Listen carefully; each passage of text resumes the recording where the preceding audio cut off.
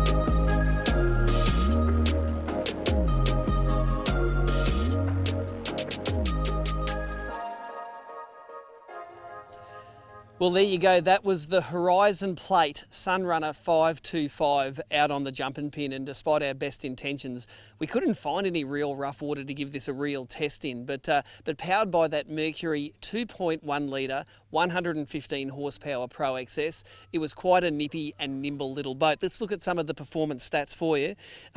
Best economy was, of course, at 3,500 RPM, which is where most boats sit, doing 32 kilometres an hour, where it got 2.4 kilometres kilometres per litre burn. Now you combine that with a 150 litre fuel tank, and that's well over 300 kilometres of range for you to have some fun on the weekends.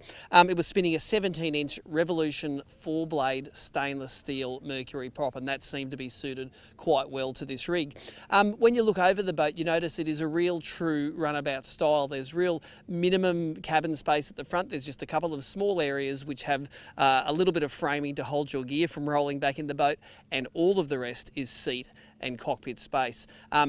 Really suits people that like maybe hanging a few baits over the back and anchoring. Now, talking of anchoring, it has really, really good access to the front anchor well and to the front of the boat. That windscreen splits and opens up nicely. There's a plate which folds over, and then you have an anchor well which is actually semi-covered as well. So it's really easy. You don't have to lean over anything to get access to that anchor well. I know a lot of guys like putting winches on boats, but this one here, especially in an estuarine situation, you're not going to need it. We also like little details like the underfloor kill tank down the back. It gives you a place to put not even small fish, like it'll hold a decent sized mackerel in there, and you can keep it full of ice and out of the road with your catch in it. Now let's talk trailer. This is supplied on a single axle trailer. The whole rig comes in at just over a tonne, so you can get away with that single axle. And what that single axle trailer does for you, it gives you manoeuvrability when you take the boat off the car. You don't need a car to manoeuvre into space. If you've got a little corner you need to wheel it into, you can do that all by hand, which is pretty cool. But it is a beamy boat, 2.4 metres, which means that the boat and the hull itself sits up above the wheel guards on the trailer.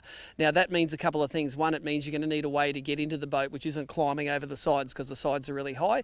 But luckily the fold over ladder and the transom door are both standards on this hull. This boat would really suit someone who's been in a tinny, an unpainted tinny. They're tired of being uncomfortable on the water, because this boat, with the shade that it offers, with the comfortable helm seats and the abundant fishing space, make it a great step up from your basic tinny. Now, this boat, as tested, came in at $49,990, and it can be towed with nearly any car. So if you want more information on this, talk to any of the 30 Horizon dealers Australia-wide, or visit www.horizonboats.com.au and give them a like on Facebook at Horizon Boats if you want to find out about the latest models that are coming out.